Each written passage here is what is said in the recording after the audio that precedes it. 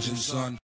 Welcome back to the Comic Lounge podcast. My name's Ryan, and with me today is my lovely co-host Jen. And like we said, the last time we talked about this creator, we were going to talk about another one of his books, and we're talking about Chester Brown's Paying for It this time. And unlike Ed the Happy Clown, this is more of a memoir. This is more nonfiction stuff. This isn't as out there, or just got more of a narrative to it. And basically, the book is it's him paying for sex and his I don't want to say adventures, because it's not adventures, but just his journey through not wanting to be in a relationship, and him giving his thoughts on the profession of prostitution or being an escort and stuff like that. And I know you were really excited to talk to me about it because you have a lot of thoughts on it. So I'll let you kind of start with the book. I just wanted to kind of tell people what it was about. But good. Yeah, sorry. It's a good. Thank you. It's a good resume of everything.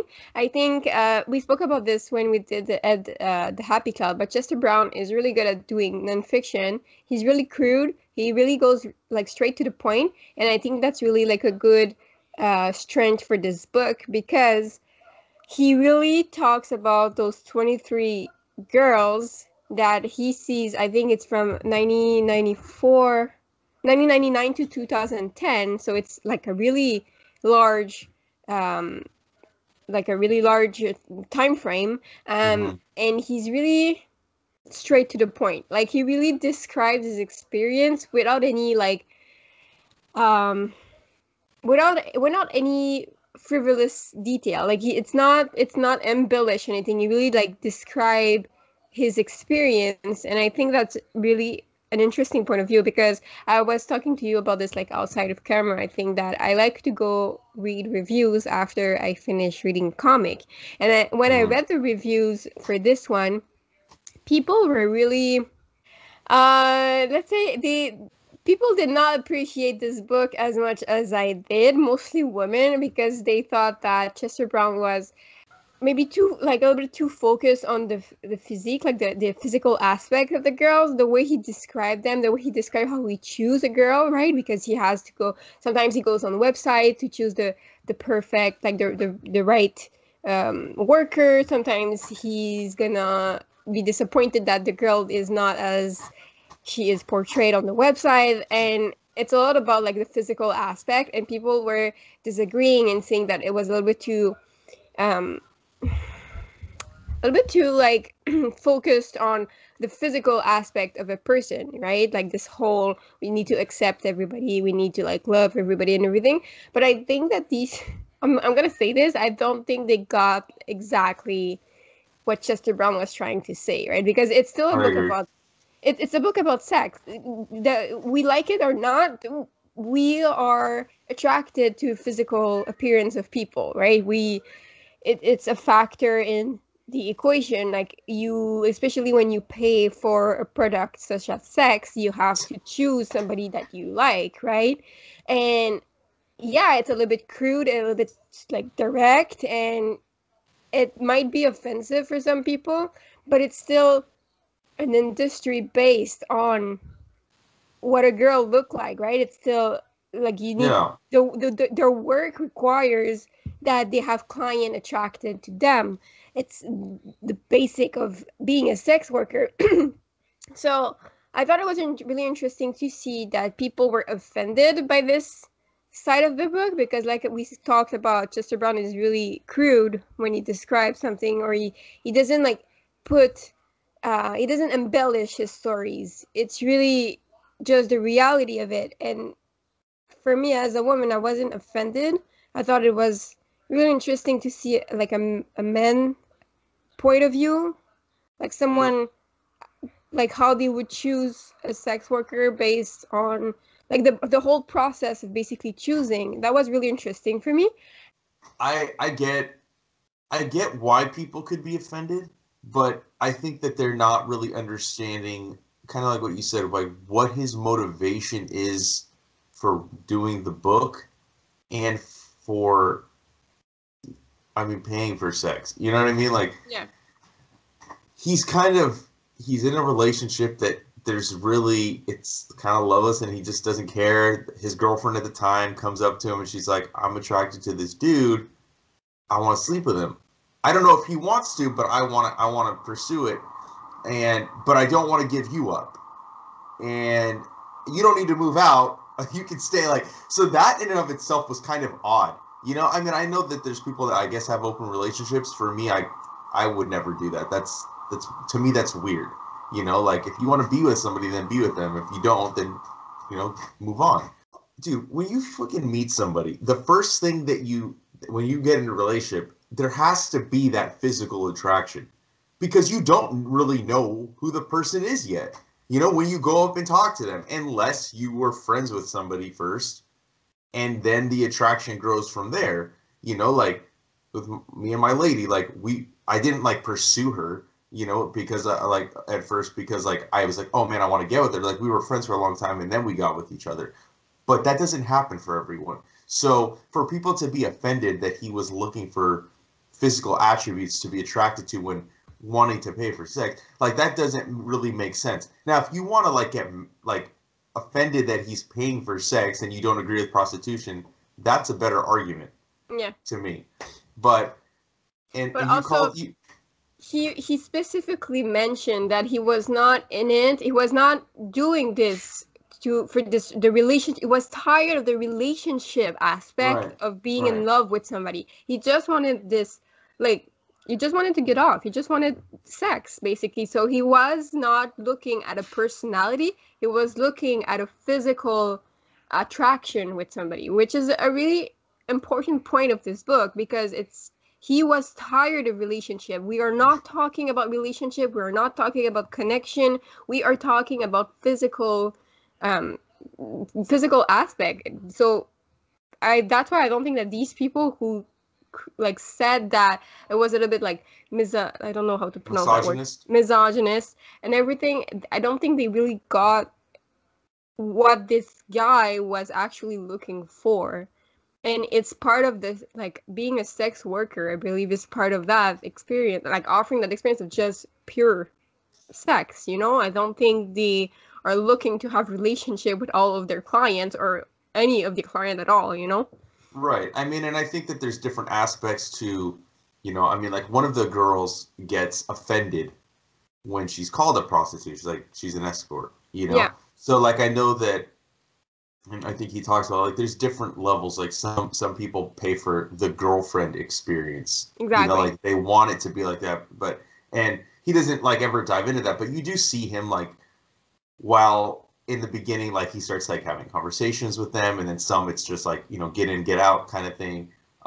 But I mean, like, really, to me, at the heart of it, like, from what I took, I mean, I'll say this, like, again at the end, but what I took is that, like, he's over relationships, right? He doesn't want to be in one. He doesn't need that. But that he realizes, like, but I do want to have sex. And it's not even like he does this on a very regular basis. It's semi-regular. Like, it's like he'll go a month, right? Yeah, He'll go a couple months without doing it. And um but then he really, I don't want to say he makes it okay or less taboo, because I think that, like, depending on where you are in the world, I guess, like, there's levels of yeah, what people look at with that profession. Um but he really humanizes the profession.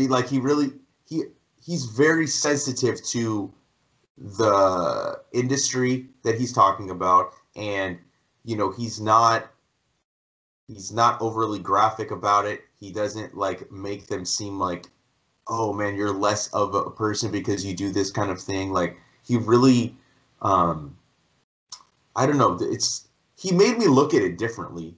yeah, Not to say that I would do it, but, like, I mean, it's different, and he doesn't show their faces. He says that yeah, he changes the names. He doesn't show their faces, and he really gives. It's hard to give somebody, like, in comic books. It's hard to give someone a personality when you don't see their face. But he did it really well, I yeah. thought. And how he'll repeat with certain girls, and then, like, he leaves because he's like, one of them, he realizes, oh, I have I'm numb kind of when I go there now, so I got to switch it up.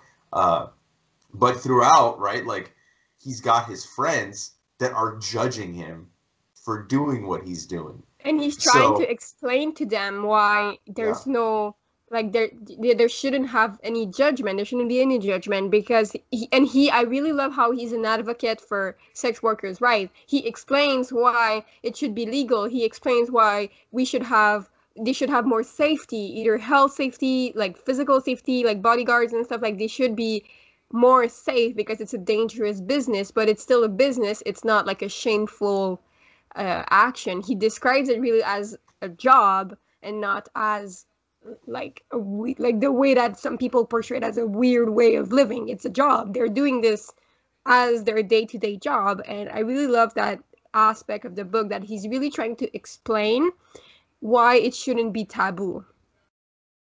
yeah, and I think that I mean, like I said, depends on where you are in the world, whether or not it's looked at differently. In America, right? Like it's definitely like people are going to judge no matter what sex you are if you're doing Yeah, that, right?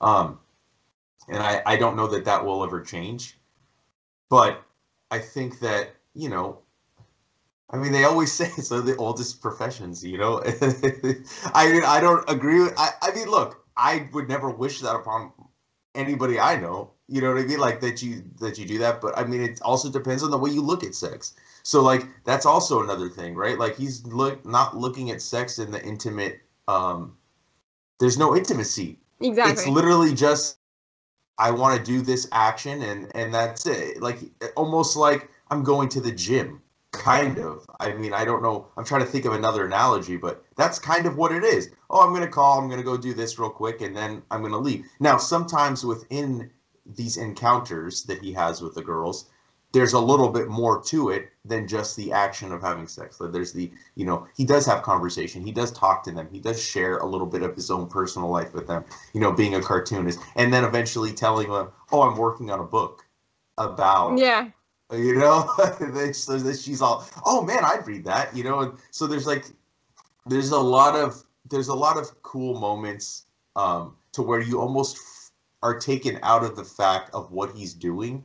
You know what I mean? Like you'd almost like I didn't forget, but like I was almost like, oh, that's just pillow talk. Oh wait, no, he's paying this girl to be there. Like yeah, he's not. And I don't know. I think that I didn't really read. I know you told me to check the comments. I did click like whatever the first like couple were on Goodreads, but I didn't want it to inform too much of yeah, my own opinion, so I didn't. But I did see like a lot of people did not rate this very high, and I think that that's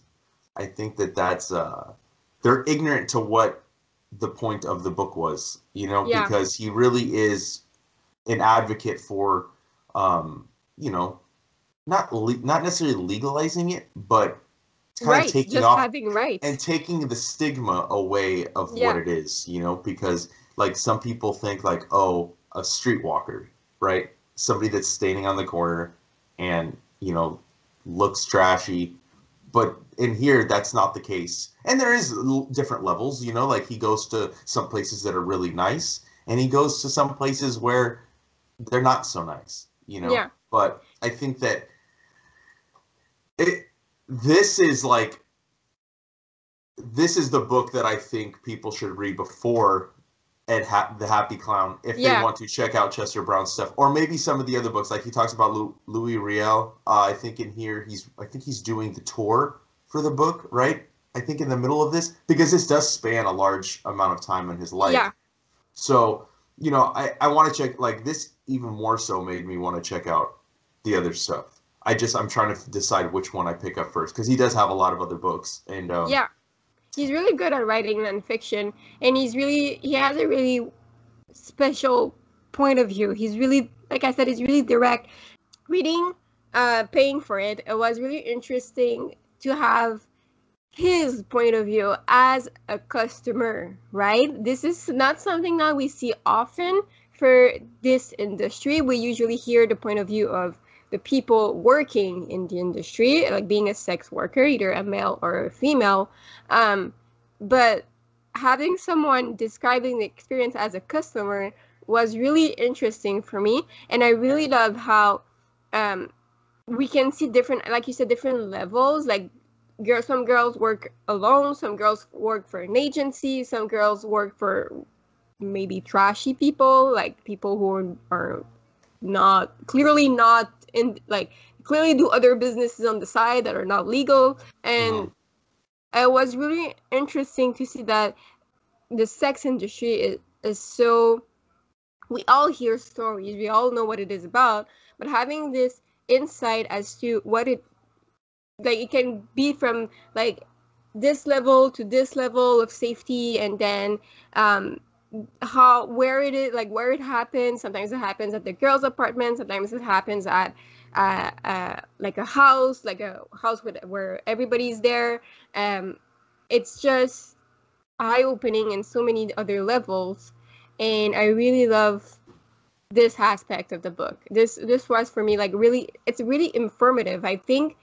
And all of Chester Brown's books are really informative, except Ed the Happy Clown. But all of his nonfiction work is really informative because, like I said in the previous episode, he does a lot of research. And maybe like Paying for It is not research, it's more like his own personal experience. But other of his books, like Pluriel, there's a lot of research behind it, and it really shows in his work. Yeah, I mean, the research is there. You know, like what is this? Like fucking 50 pages? Like 50, like over 50 pages in the back of this book. His notes, and I love that he does that. I love that. I read like again, I read some of it because I feel like if I read too much, then I would almost be reporting his own thoughts on his book, and I don't want to do that, you know. So I read the intro, and I read a little bit of the afterword, but it's really, to me, this is two different things going on. This is him kind of reporting on this industry, but it's also him sharing his own views on relationships. Yeah. You know, and really explaining, it's just explaining why he doesn't really kind of want to do them anymore. And he's done, and he doesn't believe in them anymore. But then kind of at the end, he realizes that he's kind of making a connection with this one girl who's not even seeing anybody else but him. So she is getting paid by him, but she's exclusively only doing it with him. So it's kind of like, that one was, I was like, weird. So I was like, she's not really a sex worker except with him. You know, she's not really like an exclusive. Yeah. Like they have an exclusive relationship between sex worker and client, which is also an interesting fact. Like it's an interesting end of end of the story. It's everything in it is interesting, and it's different point of views. Yeah, I liked it, and he doesn't, and I like the way he depicts himself. You know, because like you could always make yourself kind of look a little bit better if you're drawing yourself or writing yourself, or make yourself seem better, but he doesn't. It's very raw with the way he depicts himself, the way he's depicting these encounters. There's no shame in any way what he's describing to us, what he's telling us about himself, about the other girls. And I think this is fucking, I really don't understand how anybody could not take these same feelings away of this. Again, was just very strong cartooning.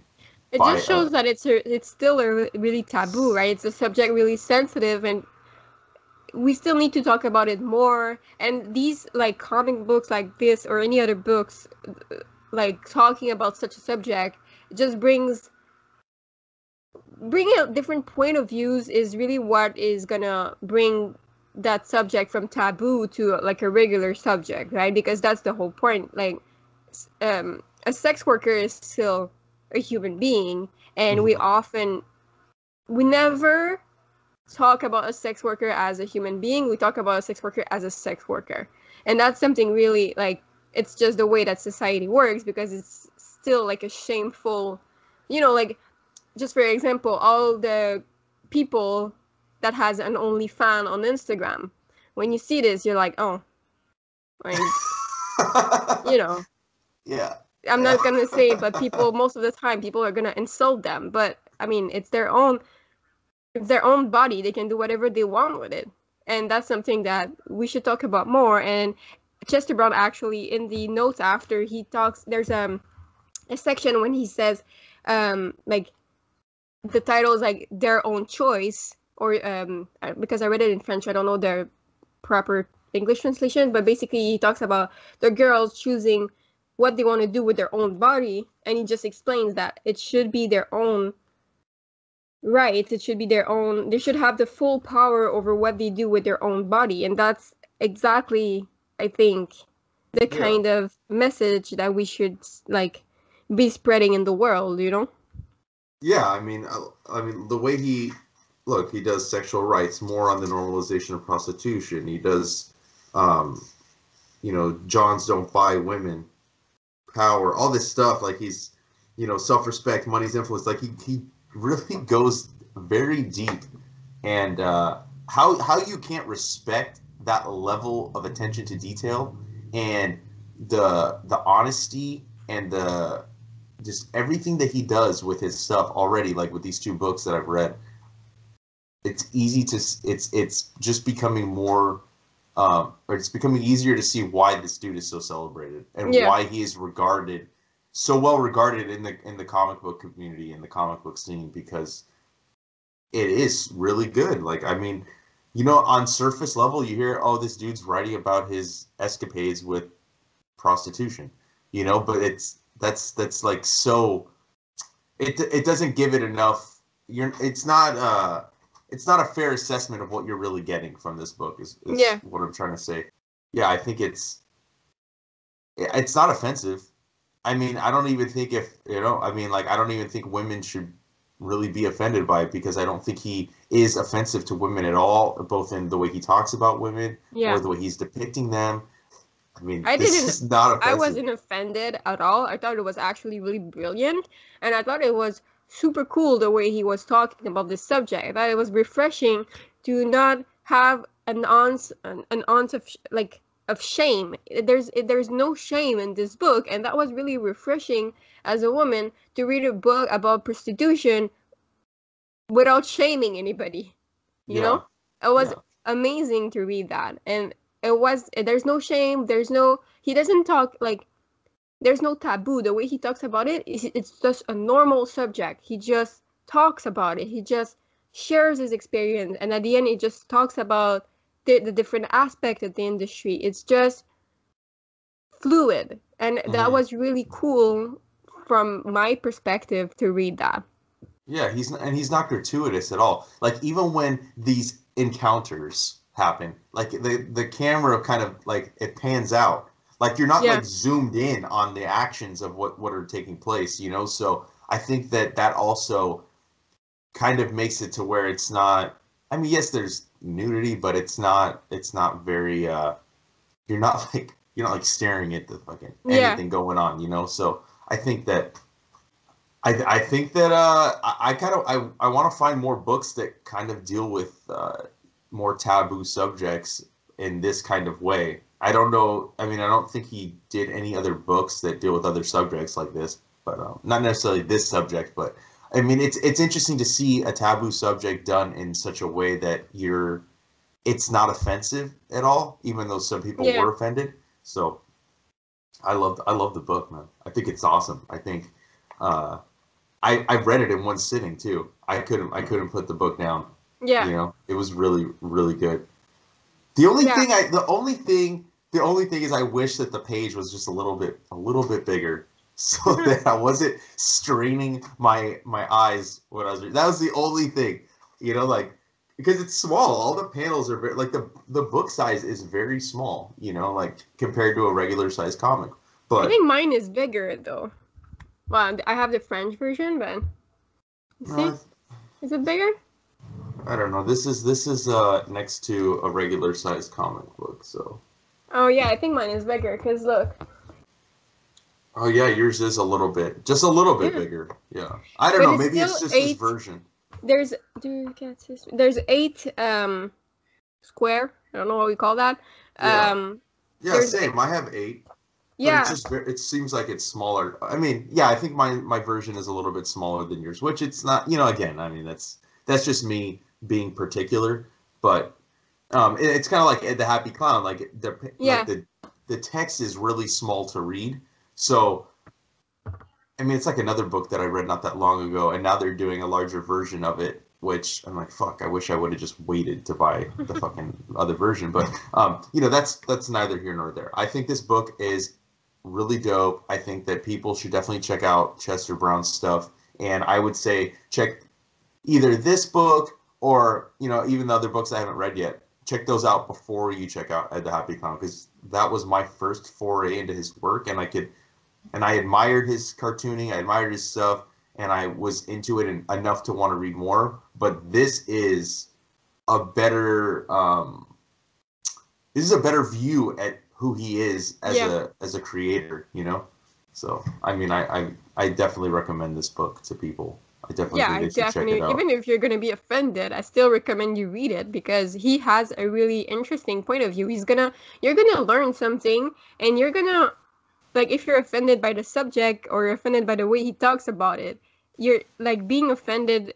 Maybe this book is going to bring you knowledge or a different perspective that you like realize why you're actually being offended by this book, you know what I mean? He has this like way of just expressing a point of view, and he has, because he's really crude, he has this way of offending people, but you always like, he makes you think, and that's something that I really appreciate about a good writer, is that he makes you think about a lot of things when you read his books.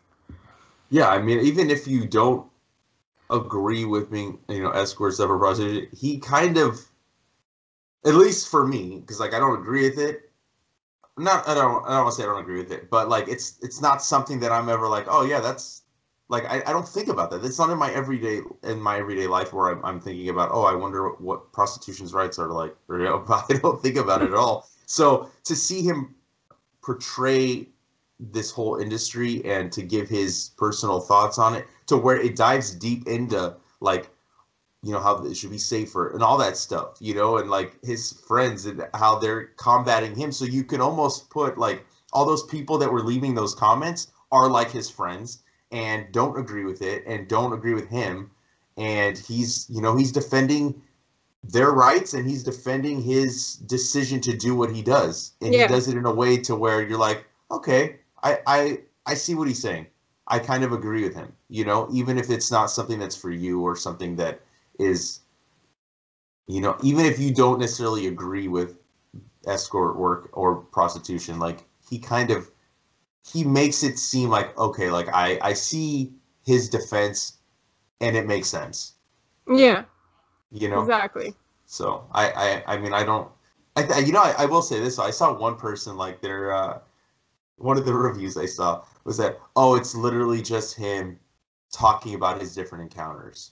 That's what the book is. It's just for a way for him to talk about him having sex. No. And I was like, that's such a it's like you didn't even read it. How could, like, there's so much more to the book, and you dive more. It's more diving into his own head than really talking about the industry. I mean, he does talk about it, but it's really more, what is this guy going through? Why is he deciding that I don't want to be in relationships, but that this is okay? And then his really, the change he goes through psychologically of like how he perceived the industry from the beginning. Because in the beginning, he's like, his outlook is way different than where he ends up at the end, over the course of a few years. So I think that, and sometimes you have to read between the lines. Sometimes he's going to portray a story, but if you're not able to read between the lines, you're not able to really grasp the message. And there's a lot of hidden messages in what he says, and the way that the dialogues are made, and the way like that everything is portrayed. You have to read between the line, and if you're not able to do that, this is not the book for you. Yeah, I mean, this is not like a book that necessarily I could recommend to everyone. And there was another book that came out this week that was not offensive. Well, this book wasn't offensive to me, but I could see why some people could be. But there's a book that came out this week that was highly offensive to people, and I had to like be very careful in terms of like who I recommended it to. This is easier to recommend, but it's when it's a taboo subject, it's like you can't necessarily be like, hey, check this book out, it's really good, you know. But I think that if people can kind of get over themselves and appreciate the book for what it is and what it's doing and the way in which he's delivering it, then I think that anybody could pick this book up. You know, I Yeah. think that this is definitely like I would put this in my picks at work. This is a book Yeah. I would put on that shelf because I think that it's just an important piece of comic book literature. You know, it's not it's special. You know, I think his Yeah. work is special. I think that he is a special kind of creator that you know everybody should read his stuff. Pick up any of his books, you know, but I think that this is a good one to start with for sure. Yeah, 100%. I agree. You know. Yeah, I Yeah, think we covered everything. okay, yeah, it's hard for me to think of anything else really to say other than it's phenomenal. I Yeah. mean, I gave it a 4, but you know, after like discussing it, I feel like I should have gave it a 5 because like you have to take into account like the way this dude writes and the way he fucking like talk about like bonus content, you know, like Yeah. it's not sketches, but like the amount of work he puts into the notes and the appendix, like that's probably more work than it was to actually draw the book and write the book because like he's really fucking giving you something to really, you know, you know, bite your, to latch onto. You know what I mean? Like Yeah. to really like dive further in to what he is trying to portray. And like I said, I want to read it. I just didn't want it to inform too much of what I said because I didn't want it to be me regurgitating his own thoughts on his stuff, and I wanted to like I wanted it to just be wholly my opinion, and that's why again I didn't read too many of those reviews. Now I'm going to when we stop recording because I really want to see. I wish that you can reply, right? Yeah, you can You can reply. reply. Yeah, I can want to On reply. good I read them on Goodreads and you can reply. Okay, I think I might reply to some people's. I want to get some conversation going, and I would really love, and I'm sure you would love too, for people to that have read the book, or if you haven't read it and then you read it after listening to us, throw your comments down below because I would really love to see what people thought of this book because this isn't your normal comic book, this isn't your normal graphic novel, but it is phenomenal. It Yeah. is such a good book, and I know that we're going to be talking more Chester Brown in the future as soon as I get some more stuff. So, um, yeah, I mean, that's all I got. And this is a book club episode, but we're recording stuff like in advance now. So I don't know when this will drop, but I know that we have some other books we're going to talk about. And if you are not already following us, make sure you follow us on Facebook, Twitter, and Instagram at The Comic Lounge. Follow Jen at Life of a Geeky Mind on Instagram. Check out our Thought Balloon series that's on here too. Jen's also done other book club episodes with me. And make sure you like, follow, subscribe to the YouTube channel. Hit the bell icon so you're notified every time a new video goes up. And on that note, we're out.